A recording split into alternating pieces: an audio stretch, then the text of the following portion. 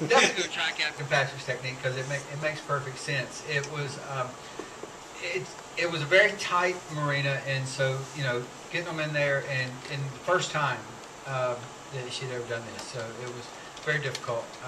But she did a great job. Well, it looked like she was having some fun, and congrats to her. And now she knows how to handle your boat. You gonna let her drive yours?